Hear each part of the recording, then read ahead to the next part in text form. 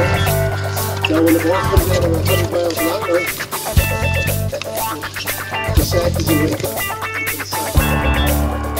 Sports basically in this hemisphere are built north and south. So when people get done with work at night,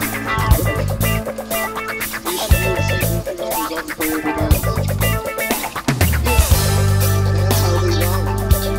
They don't have to swing and be ready. All they have to do is still learn the backhand grip first. You can go to the Eastern backhand grip and then eventually get to the Continental. But your elbow has got to be straight.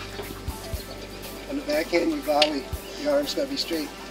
When you've got this grip, this is going to be bent, and this is going to be bent, and you're going to hurt yourself. First thing is the grip.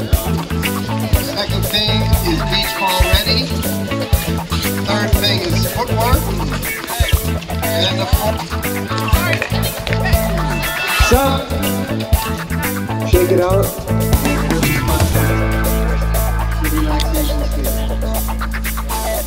Counselors, here's the tip.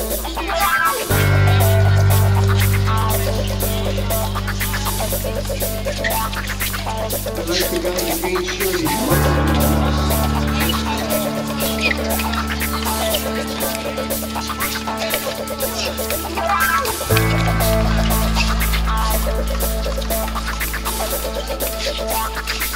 Less is better.